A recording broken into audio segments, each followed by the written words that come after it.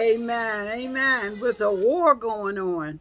And if we're going to win, we better make sure that we have Jesus Christ deep within. Amen. Hallelujah. It is Thursday already. It seems like the days just fly by. Amen.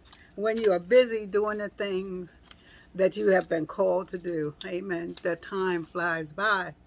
Amen. Armed and dangerous. That's what we want to be. We want the enemy to see that we are armed and we are dangerous. And we want to carry that message to others to help them to become armed and dangerous. This is Seed of Word in Ministry, and I am Ametta. Let us pray. Father God, in the precious, precious name of Jesus, Lord God, we thank you for waking us up clothed in our right mind and with a reasonable portion of our health and strength. God, we give you praise. We thank you for waking us up, for we know that some did not rise this morning and that they are in your presence.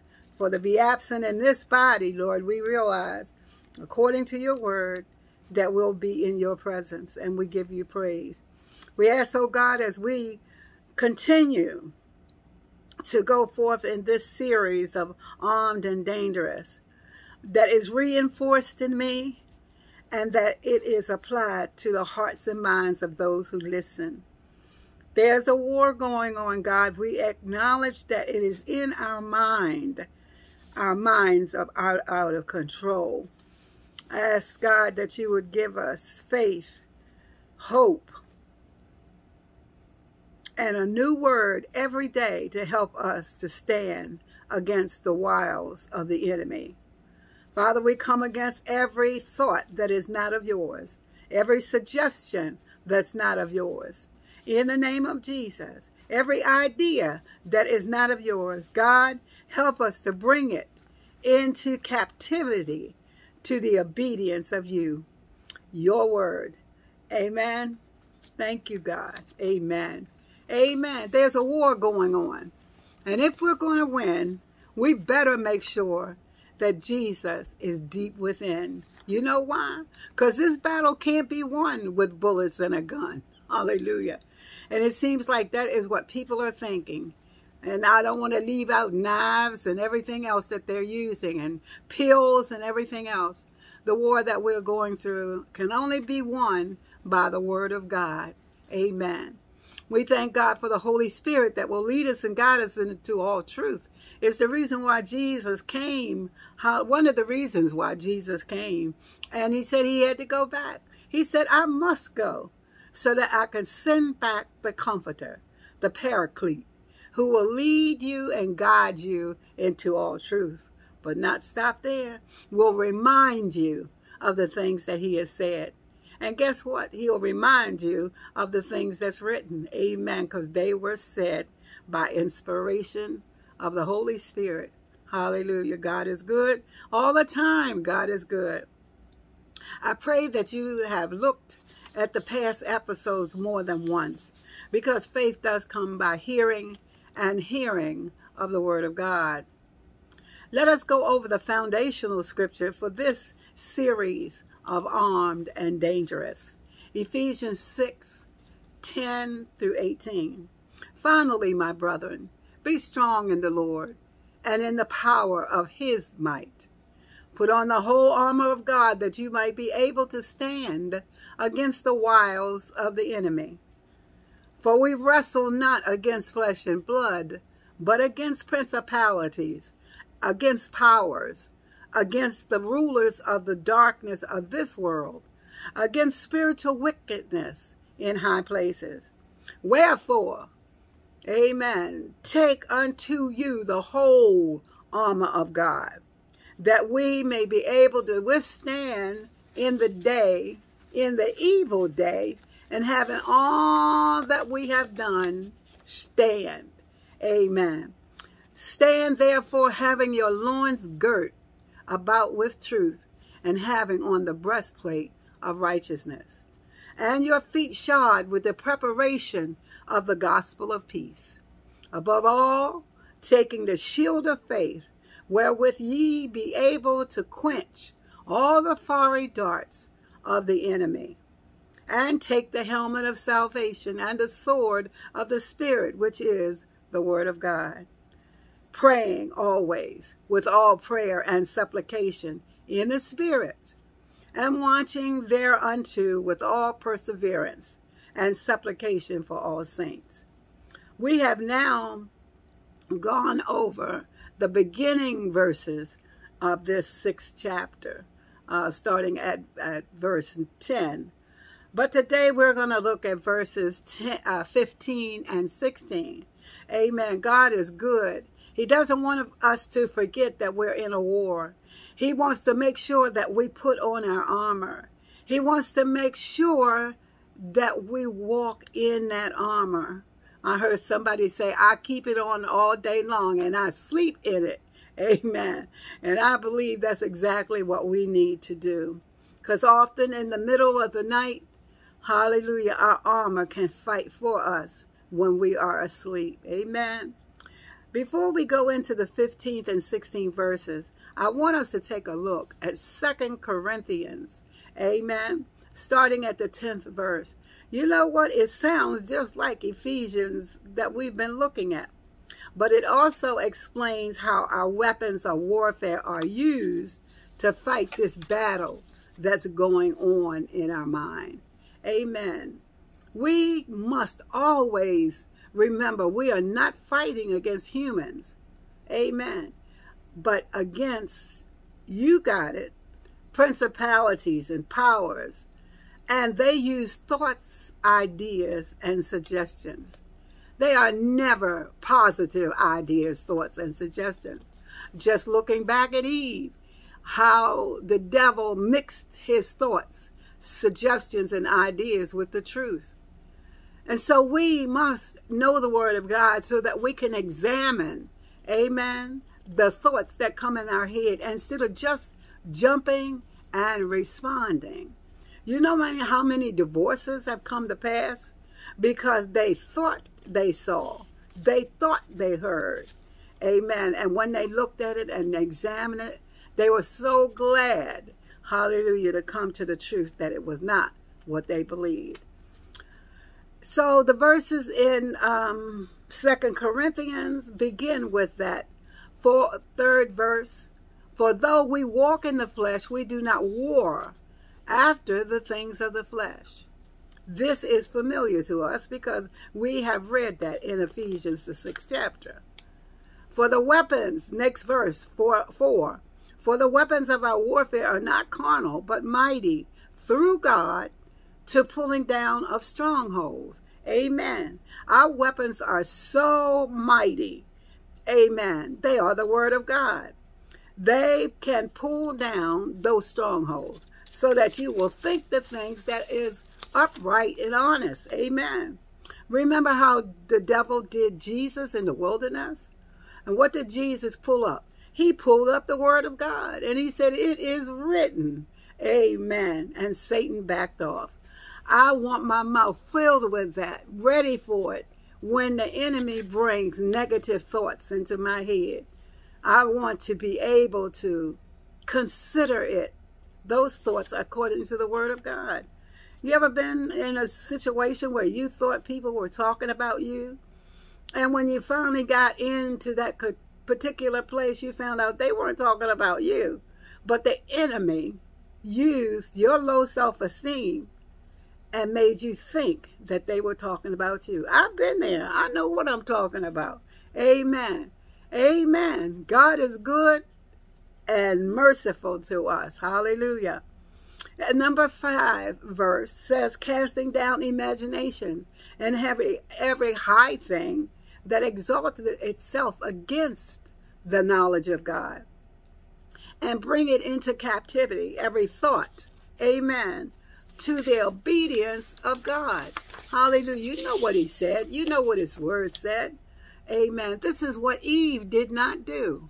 She had the knowledge of God and traded it for the devil's ideas and became disobedient to the truth of God's word to them, her, Adam and Eve, and then gave it to him. Boy, oh boy. Lord, help us to keep your words up front. Help us not to stand in the way of a sinner, nor sit in the seat of those who are scornful. Amen. For your word said, blessed is the man who meditates on your word day and night, and he shall be like a tree planted by the river of water. Not just sitting there in the water, but bringing forth, hallelujah, fruit in its due season. I don't know about you, but I want to have that fruit, that when people come to me, I will have a piece of fruit in season, and they will be so glad that God had a word for them. For whatever that fruit is, I got it from him. Amen. Amen. And we can have that fruit. Having a readiness. Number 6, having a readiness to revenge all disobedience when your disobedience is fulfilled. You know, you can't do this until you start walking right, until you start living right, until you start talking right, until you start believing right. And then you can bring anything into God's word and show up where it will cause disobedience. Amen. We need to get strong so that we can help each other. There's a war going on. And even the war that we are facing right now in our world can't compare to the rest of the sorrows that's going to come. America has been blessed. God's hands have been on God. And we know that in the Bible it says if God could find 10, he would not bring his wrath upon the city. And so we're asking God that we be strong and we be the ones, amen, that's holding back the wrath of God until he's ready to come for his people. The readiness can be seen in us when we keep his word, when we walk in love, when we walk in patience, when people see joy on us and wonder where it's coming from. When the word is kept in our hearts and in our mind, he promises to keep us in perfect peace. I want to tell you a little short story of a friend of mine. Not too long ago, not over 2 years yet, I led a person to Christ. And she became strong in her desire to want to know God. And the more that she wanted to know, and the more we zoomed and talked and shouted and cried and did scriptures on the Zoom, the stronger she was getting. But you know, that old devil brought some suggestions and some ideas and some thoughts. And she began to get a little wayward in keeping in contact and answering the calls. And little by little, she was not calling much at all, and we were not sharing. You know, you need to stay around people who are calling on the Lord out of a pure heart, so that it helps your heart to be pure.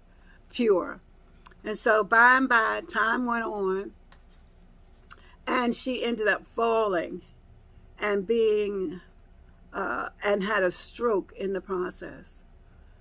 After surviving that, she was unable to remember things. Her mind was distorted. It was here 1 minute and then gone. But glory be to God. God said that which he planted in you, he would continue into the coming of Jesus Christ. And on yesterday, she had me in tears as we shared the word of God and had prayer and sang a song. She remembered, because God is faithful to his word. So we're not playing. We're not playing a game, learning what we need to learn to keep our minds stable. Get with somebody that is stronger than you. I do. I try to hang around them ones that are stronger than I am, so that I can stay strong and my mind can stay clear towards the things of God. I may mess up a little stuff around here and say things that are not complete. But as far as my knowledge towards God, I want it to be steadfast and unmovable. Let me end with this scripture in Philippians 4. And it says, be careful for nothing, but in everything by prayer and supplication, with thanksgiving, let your requests be made known unto God. And the peace of God, which passeth all understanding, shall keep, hallelujah, your hearts and minds through Jesus Christ. Number 8 of that particular chapter of Philippians says, finally, you know, Paul always got a finally. Finally, brethren, whatsoever things are true, whatsoever things are honest, whatsoever things are just, whatsoever things are pure, whatsoever things are lovely, whatsoever things are of good report, if there be any, and if there be any praise, think on these things. Those things which you have heard and received and seen in me, do it. And the God of peace shall be with you. Amen.